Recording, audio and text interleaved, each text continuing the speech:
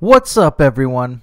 Big Dan here, and today we're going to talk about this Asari huntress, the Reapers, and Joker's sister in Mass Effect 3. Before we begin, I have a bunch of different Mass Effect trilogy guides and lore videos on my channel, so if you're interested in seeing more, consider subscribing. Most of us associate the lovable Normandy pilot Joker with lighthearted times and comic relief, but in Mass Effect 3, Joker is connected to one of the most tragic stories in the game that most players will surely miss. It involves a Reaper attack, Joker's sister, and an Asari huntress on the Citadel. We first learn about Joker's family during the blowout fight between him and Shepard after Priority Thessia. So Thessia, huh? I guess the Asari are wishing they had fewer dancers and more commandos right about now. Too soon? You're a damn good pilot, Joker. And I put up with a lot because of that. But we're in the middle of a war. You see this? Tiptree. Little colony out in the ass end of nowhere. My dad lives there. So does my sister.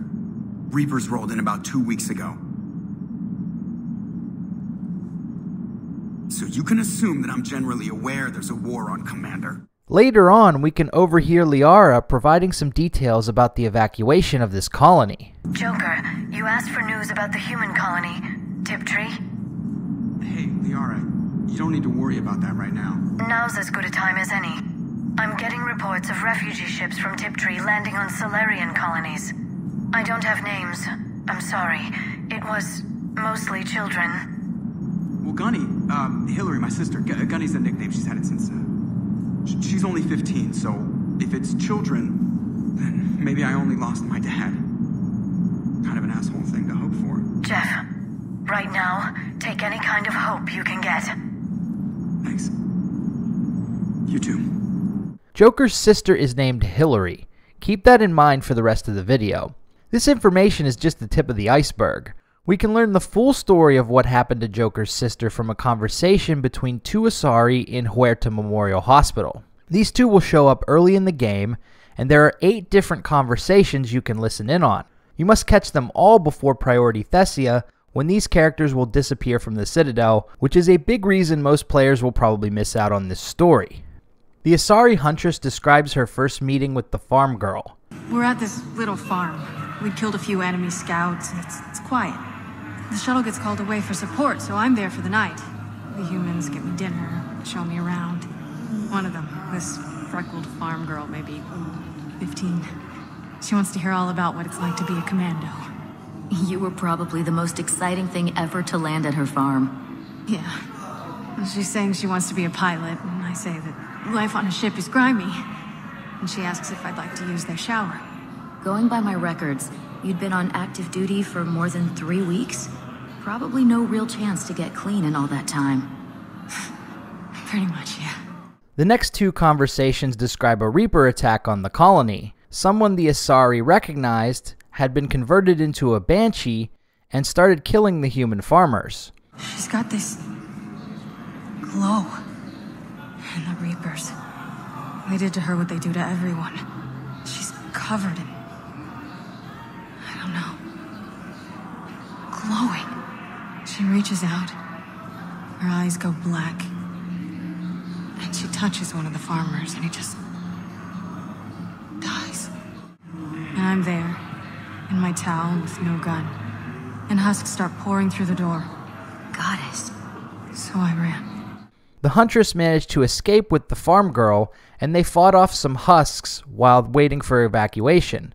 However, they soon realized that no rescue was coming, and so they decided to return to the farm to radio for help. They discovered that the Reapers had taken human prisoners. There were still farmers alive. They were being held prisoner. And Liara was there, directing the other forces. I could see her. I got within 10 meters of her. If I just had my gun. What happened next? I got to the prisoners. The farm girl unlocked their restraints, and that's when they all started screaming. The prisoners were indoctrinated.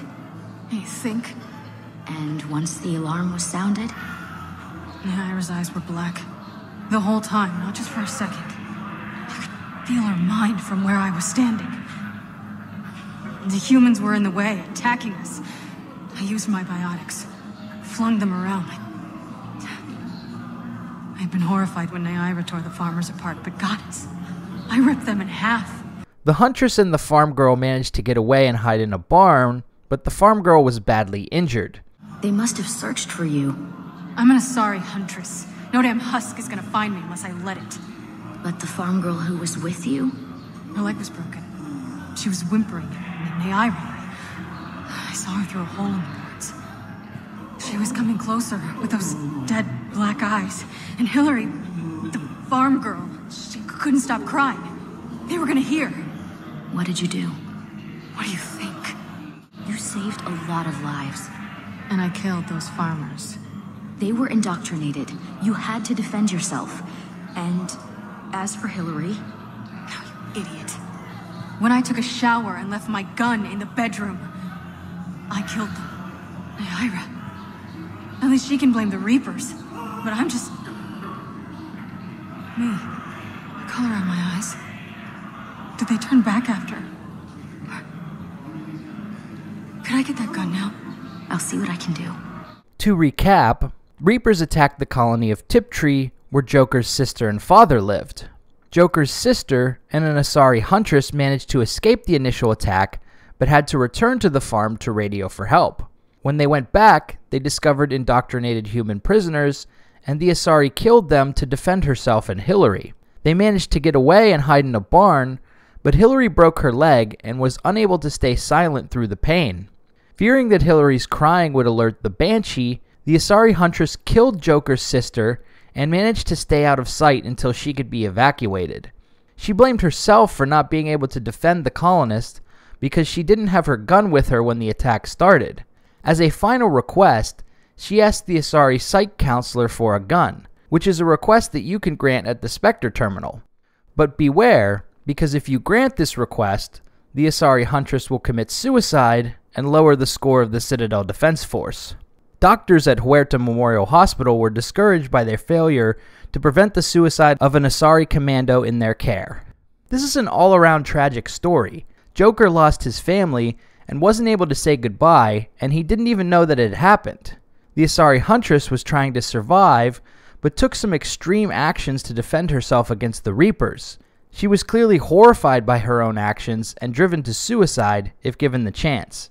So there you have it, the fate of Joker's sister in Mass Effect 3. Even though this one is a real downer, I like that BioWare added all of these mini stories and conversations for us to find. If you like this video, be sure to subscribe to Big Dan Gaming for more Mass Effect and RPG videos. Until next time, this has been Big Dan. See ya!